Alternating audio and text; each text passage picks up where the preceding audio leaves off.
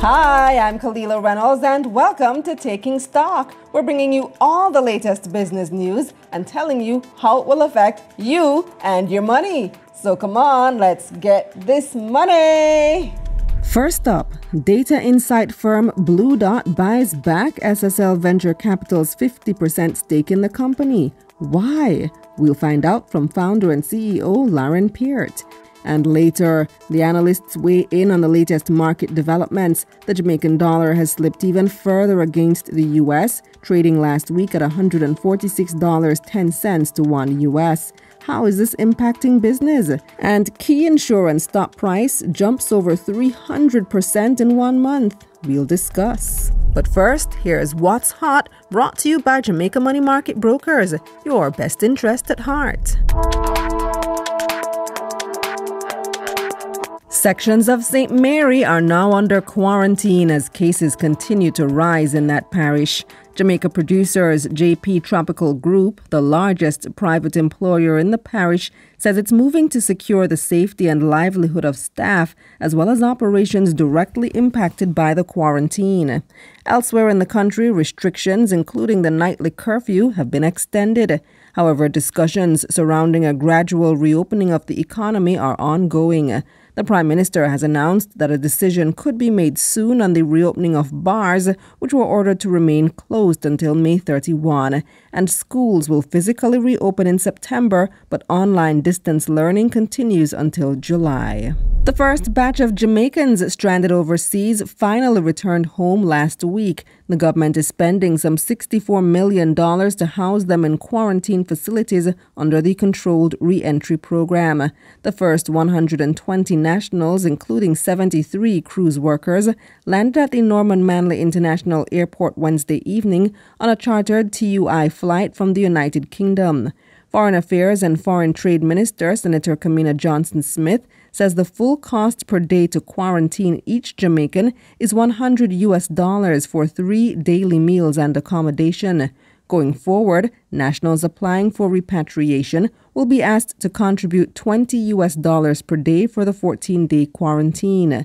Discussions are now ongoing with various cruise line operators across the world to bring home more than 2,000 workers stranded overseas.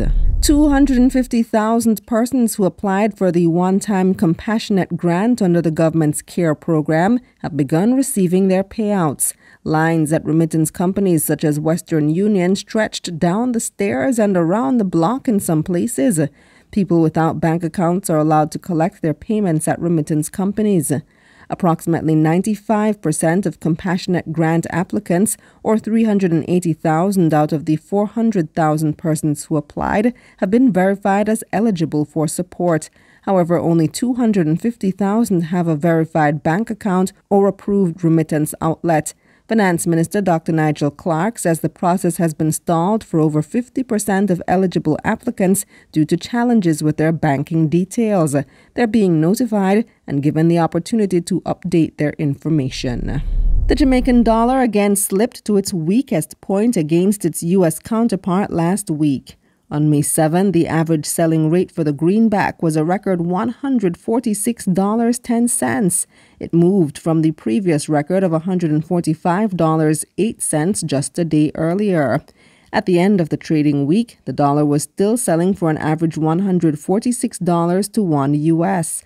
The local currency has lost 8% in value since Jamaica's first COVID case in early March. The Jamaican dollar has been under pressure from the slowdown in the flow of foreign exchange in the island due to the closure of the tourism industry and declines in remittances. The productive sector in particular has been experiencing a shortage of foreign exchange for the past 2 months, forcing the Jamaica Manufacturers and Exporters Association, JMMB, to appeal to the Bank of Jamaica for direct access to U.S. currency for 3 months. However, the bank has responded that the appeal may not be the best solution to address the problem. The Statistical Institute of Jamaica Staten is reporting that for January, revenues from exports dipped by 28%, falling to $103 million when compared with the $142 million earned in the corresponding period last year. Imports for the period also declined by 15%, moving to $514 million from the $603 million spent in the same period of the previous year. Meanwhile, another set of statistics is being impacted by the continued threat of COVID-19. This time, it's the 2020 first quarter figures for the Jamaica Chamber of Commerce's Business and Consumer Confidence Survey. As a result of the pandemic, those numbers will be presented alongside the second quarter numbers in early July. The usual survey activities undertaken by market research services were curtailed to reduce the risk to both interviewers and interviewees. Instead of the typical face-to-face method, interviews were mostly done via phone calls and online questionnaires. The quarter's results are still being tabulated. 4 more applicants are vying to provide mobile payment services in various formats under the Bank of Jamaica's new fintech regulatory sandbox. The BOJ says the sandbox provides a platform to encourage innovations in financial services and promote competition and financial inclusion. 2 of the applications are from regulated entities to offer a prepaid card, and 2 applications are from fintech companies. The central bank says it's waiting on applications from 2 other entities requesting to offer mobile wallets and prepaid cards. What's Hot was brought to you by Jamaica Money Market Brokers, your best interest at heart. And when we come back, founder and CEO of Bluedot Data Intelligence, Larren Peart, joins us.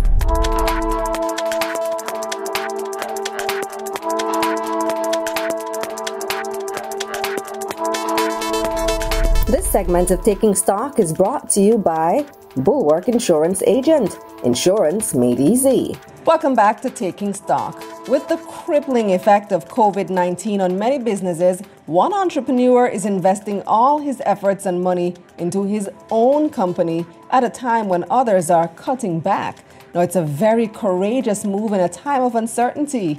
Joining us now is founder and CEO of Bluedot Data Intelligence, Larren Peart. All right, thanks for joining me, Larren. How are you doing? I'm all right, thanks. How are you? Good to hear. So, how have you been coping with COVID-19, you and your company? We're just trying to survive like everyone else. You know, there was I guess the first 2 weeks were a lot of planning had to happen in those 2 weeks. But we've since made some good recovery and pivoted, started offering most of our services online. So I'd say we're not back to normal, but we're getting there. That's interesting, because I thought that most of your services were online to begin with. But tell me a bit about what Bluedot does. Just explain for the viewers and the listeners. So we're an insights agency, and what I mean by that is that we use data and insights to help our clients to make better decisions. So we collect data out in the field. So we go out with tablets to collect data, from the consumers, etc. And then we also do data mining and data analytics of existing databases to get insights from that. In short, so in other words, we help our clients to make better decisions with data. So now with COVID-19 and the recommendations for social distancing, how have you been able to pivot your business to do that? Good question. So we had started our digital transformation months ago, almost a year ago to be exact, in June. Next month would be a year. So we've launched our own and the Caribbean's first online panel, or what we call an online insights community. And what that is that it's we have now a database of over 6,000 Jamaicans who we can poll in an instant, and it's segmented. So if I wanted to, if some client of ours wanted to survey a woman between the ages of 25 to 35 that have kids, who have a car loan, and who drink alcohol, we could literally go into our database and send a survey only to those, that segment. And then the respondents, they get paid. So far, we've paid out over $3 million to Jamaicans just for doing surveys. So you literally get paid for your opinion. And that has allowed us, to answer your question, that has allowed us to still be able to operate and to conduct surveys in these COVID times. Let's come now to a more recent development. I read it in the paper, and I recall that Bluedot had been a portion of the company had been acquired by SSL Venture Capital. And so I'm reading the papers now, just like normal, my normal Friday papers. I think it might have been the Financial Gleaner or one of those. And I see this announcement that you have bought back that portion of the company that SSL Venture Capital had. So that must have been a really brave move for you to do, especially in these times of uncertainty. So tell me what led to that decision. Yeah, so interestingly, a very well-noted economist called me a couple of days after and like literally gave it to me and asked me why on earth would I take such a risk right now, you know, to buy back the company. And I mean, he was right. It was a huge risk. I made the decision 2 days after the first case of COVID was announced. Wow. So it is a risk. You can liken it to stepping out from under your parents' roof or leaving your parents' home in hard times, you know, because there was support that was provided to us by SSL, which we no longer have. But the decision, to answer your question, the decision was made primarily because there's a lot. We have a lot of potential. You know, the company does have a lot of potential, and I strongly believe in the potential that we have and the opportunities and the team. And there's a lot of long-term decisions that I needed to make that would not have been beneficial in the short term to SSL, especially them being a listed company. And also on their part, they're moving in a different direction. You're going to hear they're about to make some major announcements in terms of the direction of the venture capital firm. A lot more bigger deals than Bluedot, with a lot more exciting and interesting companies. So it was the right time. I see. So do you have an intention to eventually list? Is that something that you aspire to, or you don't think it's necessary? Aspire is a strong word. It's a might be. I do want to add value to our clients first, though. That's our focus. So we're evolving now. We're about to offer and to introduce a lot more interesting services and products, and our primary focus is to ensure that we're exceeding our clients their expectations. Listing does come with a lot of governance and requirements, and just a lot of scrutiny, not just from the general public, but from finance, Twitter. That's absolutely true. Yeah, I don't want to get distracted by that at this point in time. You know, I'm really just trying to, well, for now, stay afloat, you know, for the next couple of months, you know, however long this lasts. And then also to really just ensure that our clients are happy and we're allowing them to make the decisions that they need to make. Remind me how much of the company SSL VC had? Was it 50%? Yeah, so they had 50% of the company up until a couple of weeks ago. Okay, and that was as of how long did they have that stake? So we did the deal in August of 2018. So around 20 months, they were part of us. You know, and as an entrepreneur, you know, that especially, you know, someone like myself, that came with a lot of challenges in the early stages, you know, one of them being just the whole culture shift of not being able to make all the decisions by myself, you know, and having to run things by a board. And, you know, that was the initial challenge, you know, after doing the deal. Yeah, because 50%, that's half of your company. It's not even 51-49. It's an even split. Did that cause a lot of tension or friction? It did cause friction. Primarily with the previous management, though. I think what one of the things that constrained the relationship was that, you know, VC was listed or is listed on the stock exchange, and you essentially live your life in quarters. As a CEO that has a company on the stock exchange, in my opinion, I don't know for everyone else, but you know, you live your life in quarters, and you're expected to send out very good reports every 3 quarters, and especially in, you know, this Jamaican context where our local investors are accustomed to gains, you know, to quick gains. With, you know, the market has been doing well, so that did put a lot of pressure on myself. And, you know, like I said, there are several long-term decisions that I needed to make that living in quarters would not have facilitated that. I see. So, I mean, if I were to advise, you know, any other young entrepreneur, it would be just to, you know, be wary of that, or not wary, just be prepared for it.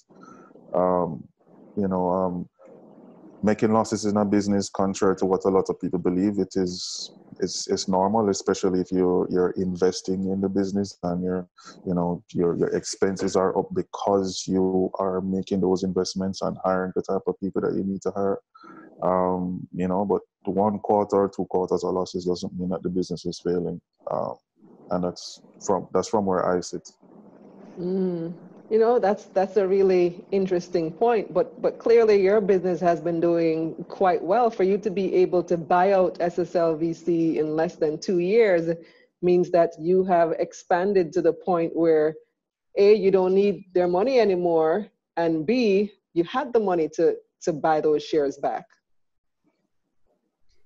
So we did grow. So we have grown consistently, you know, since inception. You know, our financial year is July to June, and in the first 6 months of our last financial year, which would have been July 2019 to December 2019, we did our entire previous year's revenue in the first 6 months of the following year.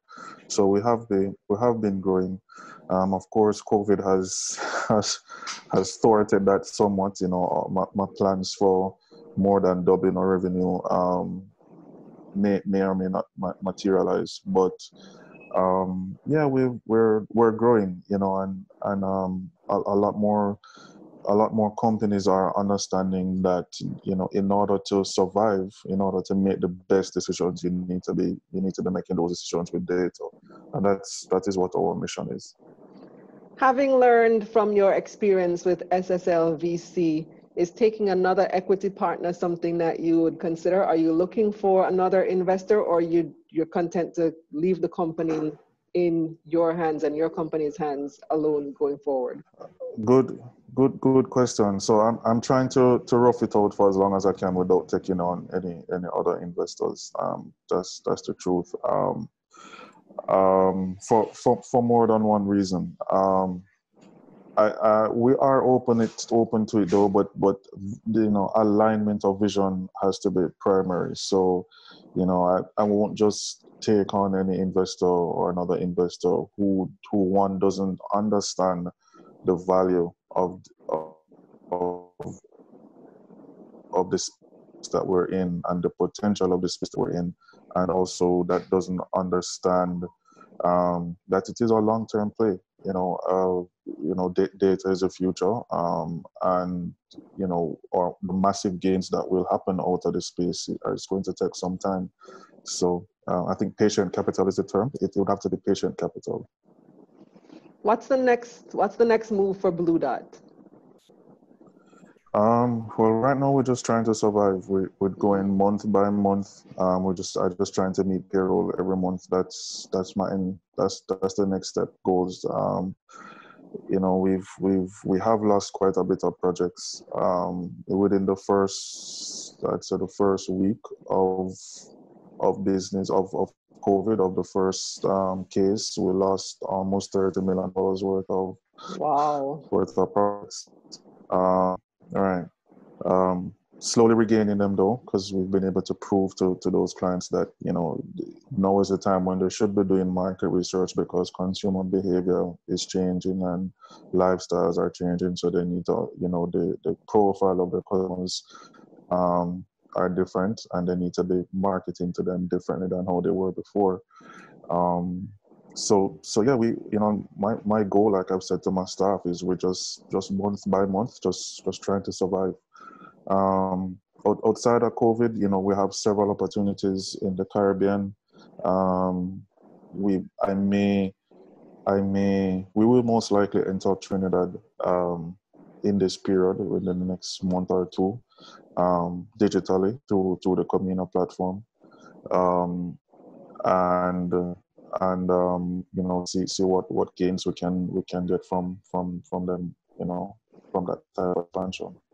Yeah, I can see you look a little bit stressed there, Larren, but no, the average person doesn't realize what it takes to actually meet payroll. You know, that's a big deal. No, so when I hear you talking about meeting payroll, yeah, man, no, man, trust me, it's I'd say that you don't know stress until you can't meet payroll, until you call in customers and you can't collect checks. That is loosely sit down and ball over type things. Yeah, you know, you have all your employees' bills on your shoulder. Yeah, they have kids, they have mortgages, you know, they have their own lives to live, you know, and I'm trying to not have to cut any more staff, and I'm trying to not have to cut salaries, because they do work hard. You know, and I appreciate them, and I'm just trying to keep the company afloat right now. You said any more staff, so you have made cuts? Yeah, I have made cuts. How many? I have made cuts. I cut 6 staff members a couple of weeks ago. And, you know, that was a horrible decision to have to make. It's absolutely horrible decision. You know, we're a family here, we're a team. And, you know, like the only thing that I could do for them was I gave them supermarket vouchers, and they're still on our health insurance plan.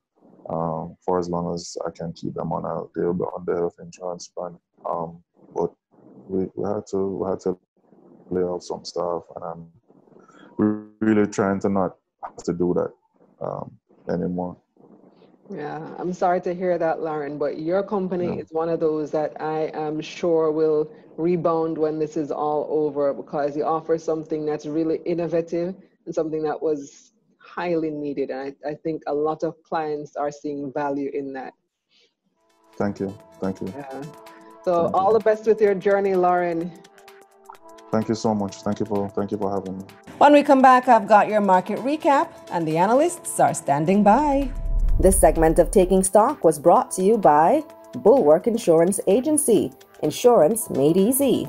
Time now for your market recap, brought to you by Sagicor Investments. Think wealth, think Sagicor Investments. After weeks of decline, the Jamaica Stock Exchange advanced last week, with the combined index gaining 2%. 92 stocks traded across both the main and junior markets of the JSE for the week ending Friday, May 8, 2020. 50 advanced, while 34 declined and 8 traded firm. 112 million shares changed hands on the Jamaican dollar market, totaling nearly $740 million. Trans-Jamaican Highway traded the most, with nearly 40 million shares changing hands. The stock gained 5 cents to open this week at $1.39, just 2 pennies shy of the IPO price. Mayberry Jamaican Equities traded the second highest, with people buying and selling nearly 10 million shares in the company. MJE was also a top advancer, its share price jumping 21%. The stock closed last week at $9.90. And Pulse Investments rounded out the volume leaders, with people buying and selling 9 million shares in the company. Pulse gained 22 cents to close at $2.26. Turning to the top advancers now, led by Key Insurance Company, which continued its massive gains, jumping another 34% to close the week at $9.71. Key is now up 362% in less than 2 months. T-Tech follows with its share price jumping nearly 23%. The stock closed last week at $4.73. On the losing side now, with theaters closed across the island, Palace Amusement saw a major decline. Its stock took a huge blow, losing nearly 49% in value to close the week at $1,424.05. Bosrich Company also took a hit, nearly down 20% to end last week at $3.13. And SSL Venture Capital Jamaica also fell 18%, down to 75 cents. Market Recap was brought to you by Sagicor Investments. Think wealth, think Sagicor Investments. This segment of Taking Stock, The Analysts, is brought to you by Jamaica Money Market Brokers and Proven Wealth. Welcome back to Taking Stock. I've got a team of analysts to examine the week in business. We're joined by Group Client Investment Manager at JMMB, Peter Thompson, Research and Strategy Analyst at Sagicor Investments, Jodian Aris, and co-founder of Caribbean Value Investor and host of the YouTube channel Beyond the Stock Price, Devrhoid Davis. Welcome to Taking Stock. Welcome back to Devrhoid and Jodian. Welcome for the first time, Peter. Good to have you. All right, thanks. Nice to be here. Thanks, Kalila. Let's start with the Jamaican dollar, because this slide continues, as the politicians have called it in the past, the dollar slide, dollar grind, and dollar wine. But it's no laughing matter, really. I see where the manufacturers are complaining. Everybody would complain because now at 146.10, it's lost 8% of its value since this whole situation with COVID, since we had our first case. Devrhoid, let's discuss some of the factors surrounding that. Why is that? So, naturally, one of the chief factors affecting the dollar is going to be the primary COVID situation that we're having now. I'm imagining that, unfortunately, we have not seen the worst of it. And even with where the level is now at 146, there have been quite a few initiatives that the government is implementing in a bid to sort of stem really the effects overall on COVID-19, specifically as it relates to the foreign exchange and the dollar. We're going to be seeing situations where the dollar is going to fluctuate. We were told to expect that as sort of like the new normal. We were told by the minister some months ago that we're going to start to see oscillations within the foreign exchange levels. That is where the US is versus where the Jamaican dollar is.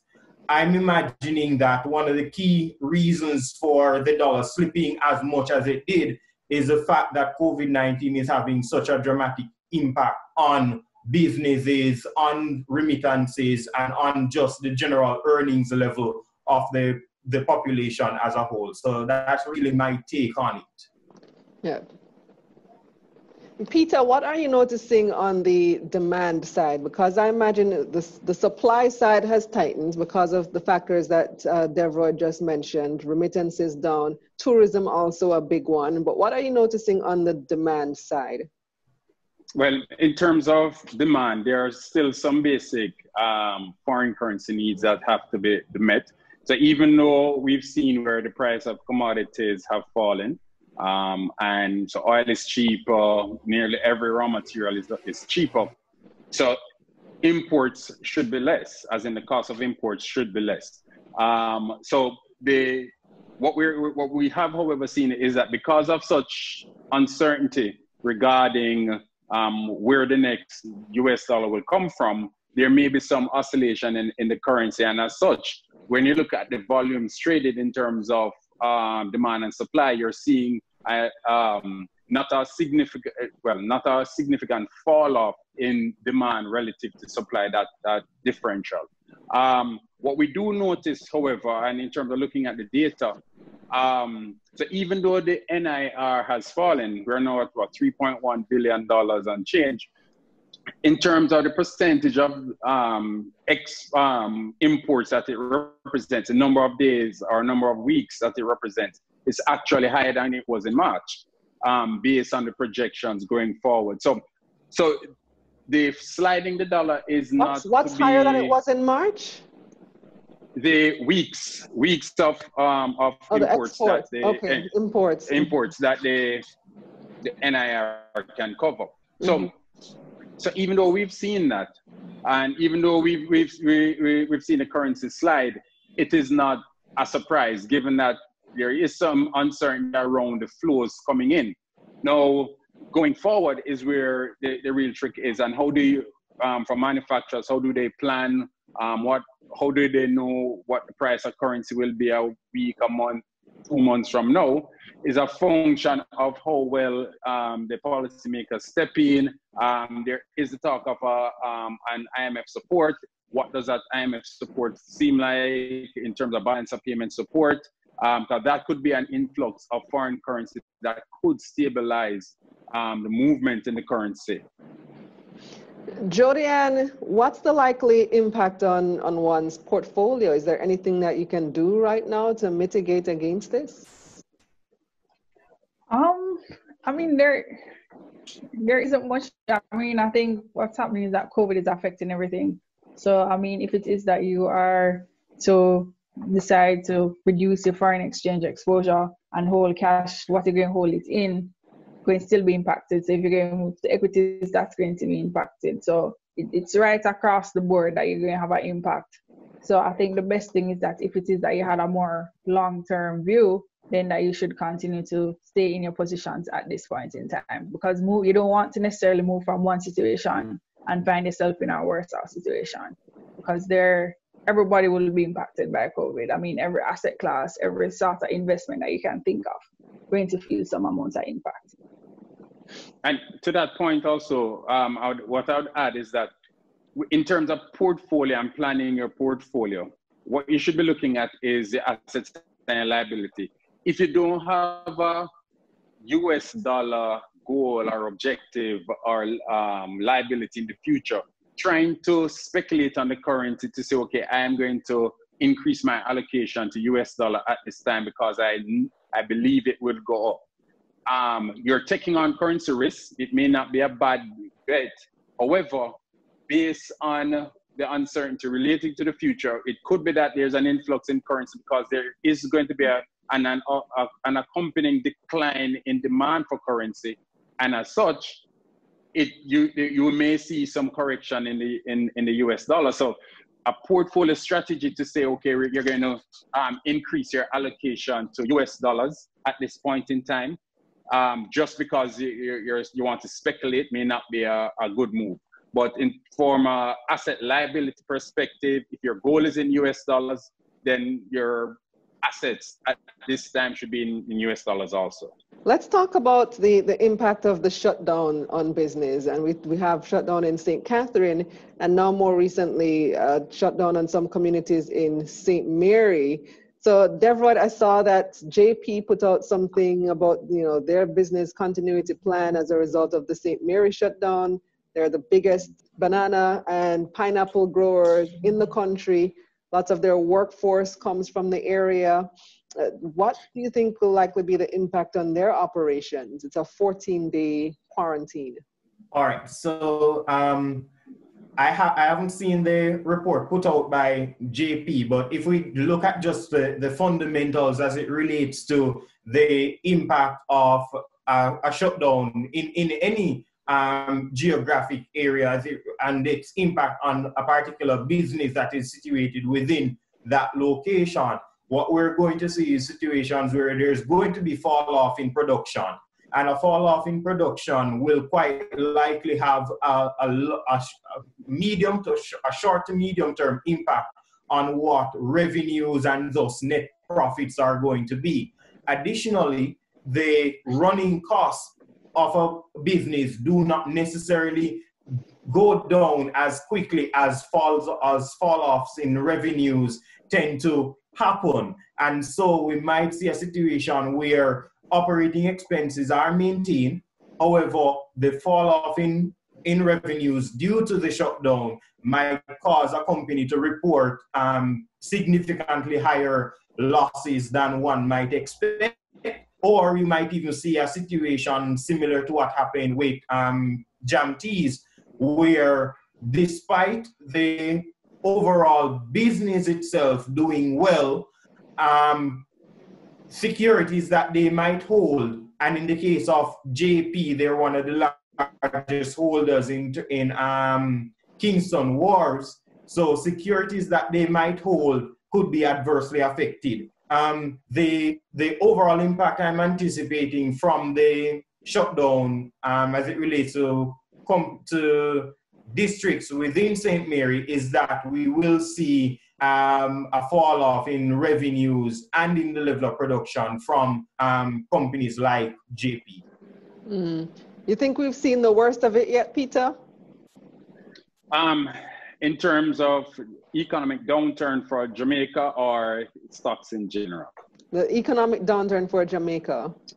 All right. So right now, I think it's safe to say that we're living through a recession in that we are seeing a decline, or most of the major foreign currency earners have seen decline. So we are living through a recession right now. In terms of how worse it will get, I think that is a function of how quickly we're able to, one, get a vaccine, or two, there is some way to kind of balance shutdown and the health and managing public health and opening up. What does that look like? So the depth of it, it's hard to tell whether or not we've seen the worst, but at a minimum, or what we do know is that we have seen a part of, in terms of shutdown, our biggest foreign currency, or one of the biggest foreign currency earners and employers in the country has shut. What we are seeing signs of some of them looking to open up. So if it is that we're seeing openings more than closing, then it could be said that we've kind of come over the hump. But again, it's hard to predict based on how economic activity picks up. A big part of how our earnings and our outlook is a function of what happens globally, and especially in the United States. So the pace at which the United States opens, the pace at which business and people feel confident will determine how long we stay down here. But whether or not we've seen the worst of it, it's too soon to tell, actually. I would hope that we've seen the worst of it, but we really, absolutely, you're right. It's too soon to tell. Jodian, though, we've noticed where the government has also suspended the importation of agricultural products. What effect do you think that's likely to have? I think it would help, seeing that we do have, where we have been trying to do a lot of import substitutions. I think it will help generally in terms of just how it is that we have our trade balance in general. It will provide some support to those companies that produce agricultural products. So if it is, you can have more of the market share because there isn't any importation coming in and you have reduced demand. So for example, if you look, schools are closed, so canteen operations will be down, and as such you may not be doing as much, buying as much food for your household as it is if it were that you're sending a child to school. And so for those companies that would supply schools and alike, if it is that there isn't as much competition coming in from imports, then it gives them a greater market share during this time when there's reduced demand. So it should work well for companies within that sector. And I think one of the things that you may see coming from this is that other sectors will petition the government as well to reduce importation of other products, so that they can also have a better chance of meeting the demand now that it is generally reduced in the marketplace. Devrhoid, I know you're a guy who really follows the market day to day, probably hour to hour. I imagine you sitting in front of a computer screen all day, looking at the ticker and looking at the numbers go up and down. What have you noticed in the past week in terms of market reaction? I should say weeks in terms of market reaction to this whole situation. All right. So certainly there has been a great fall off in terms of the volumes that we've seen trading across the board, as well as the price movements that we've seen. A lot of companies, though they may have seen a great reduction in the prices that they were trading at originally, what we're really seeing now is where there is sort of like a leveling off of prices generally across the board. However, volumes have now started to move down significantly. We're observing days where stocks that were previously trading in large quantities are trading literally zero volumes. Companies that, right. So, and then we're also seeing where companies where you would have expected the reaction of the market to be such that it would push these share prices upwards, the market reactions have really softened, especially as it relates to companies such as those that are in the export space. Jamaica Teas, again, I mentioned this earlier, but it actually comes to mind. Kingston Wharves, we've seen where that has basically softened. CCC, there has been basically very low volumes trading and pretty much within a very narrow band. And that's really what we're seeing around companies, speaking both to the main market and the junior market. Now, I should mention that there are situations where we do see a lot of activity within a particular company, but this is coming on the back of either really good earnings reports or other developments which the market is now just starting to absorb. Before we talk a little bit about specific companies, I want to just jump back to a question you had asked Peter earlier, and it's whether or not we have seen the worst of it as it relates to the economy and the market. And I think Peter spoke quite in depth about the effects and the contributors that we need to consider when we look at what the market, what the economy as a whole could look like, and whether or not we're really past the worst in that regard. For me, that's a question that's too hard to answer. What I can say, though, is that I don't think we are past the worst as it relates to the market reaction to COVID-19. And the primary reason for that is that we are currently in earnings season, and most of the companies that are reporting earnings right now are for the period ending up to March. Now, March 31st, that is. So we've not really seen the true impact of COVID-19 on their operations as yet. Those reports, I imagine, will start to surface in around the June to August earnings reporting period. So do I think we've seen the worst in the markets as yet? No, I do not. Wow, those are all excellent points, Devrhoid. Peter, you wanted to jump in here? Yeah, I was just thinking out aloud, right?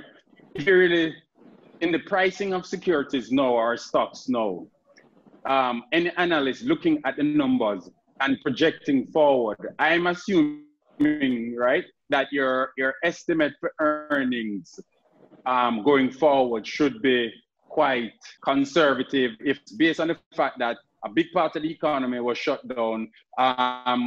So I'm expecting poor earnings. Now, the question, the market reaction to that poor earnings is what's important, right? Because if I was expecting poor earnings and the earnings are poor, then no new news there. However, if the earnings are worse than I was projecting, then I'll sell it down some more. If it's better than what I was expecting, then you may see some cushioning. And then to his point, a lot of companies, and not all companies are made equal, in that there are some companies that may be able to ride through this and the earnings may not be significantly affected, or but in general, the market and companies should expect poor earnings in the quarter to come. You know, we've never seen a state in which we shut down the economy for so long. I agree with Peter. What I will say is that I don't know that the market has fully priced in those lower expectations for earnings as yet. So Jodian, you want to jump in here and tell me what you think? Especially, I want to come back to the point that Devrhoid raised about the volumes, showing that the volumes are really low. Why do you think that is? Is it that people they're seeing where the prices are, that the prices have come down and people are just unwilling to sell right now, saying might as well just hold off and ride out the storm? Yeah, I mean, I think there is a bit of wait and see.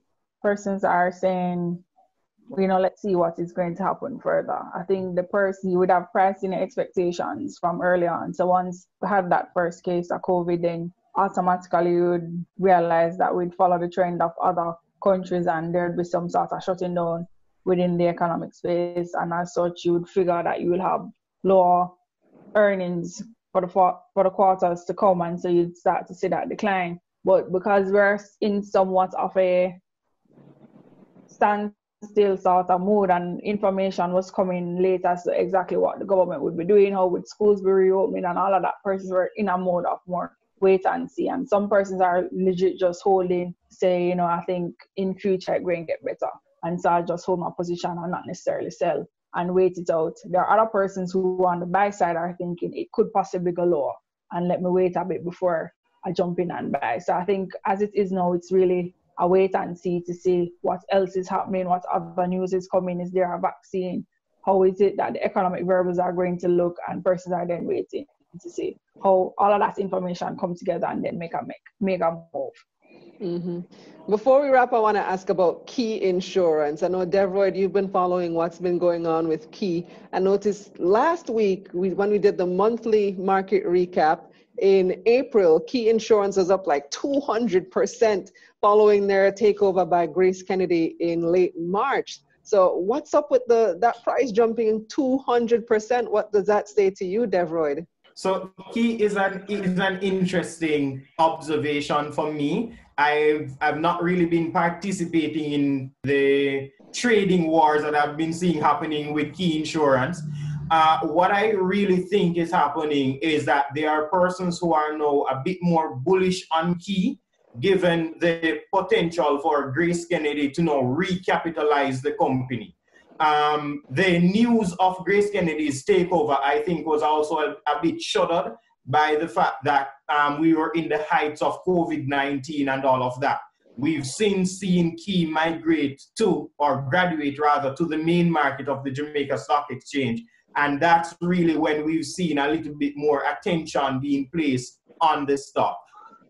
Speaking specifically to Key's market and the opportunity that might be there, I think the major drivers then would be more absorption, really, or more response to the Grace Kennedy takeover and the potential for Grace Kennedy to recapitalize the company, as well as the fact that we expect that claims expenses against Key Insurance assets will actually be lower due to the COVID situation. So what Peter said earlier, that there were actually some companies that could come out of this whole situation looking better.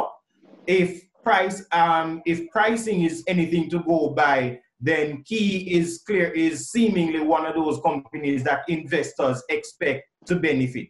I'm also observing a similar situation with General Accident, just to point that out. Oh, interesting. Okay. All right. Well, we're going to leave it there for this week. Thanks so much for joining me. Really glad to have you on. Until next time. Let's take our final break. This segment of Taking Stock, The Analysts, was brought to you by Jamaica Money Market Brokers and Proven Wealth.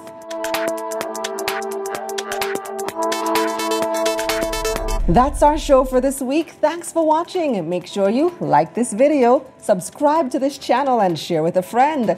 Also check out my other features, Money Mondays JA, Money Moves JA, and What's in It for Me. Follow me on Instagram and Twitter at Kalila Ray. And if you want to connect with the analysts this week, check the description box below for their contact information. I'm Kalila Reynolds. Tell a friend about taking stock, because investing is the new sexy. So let's make it cool to talk about money.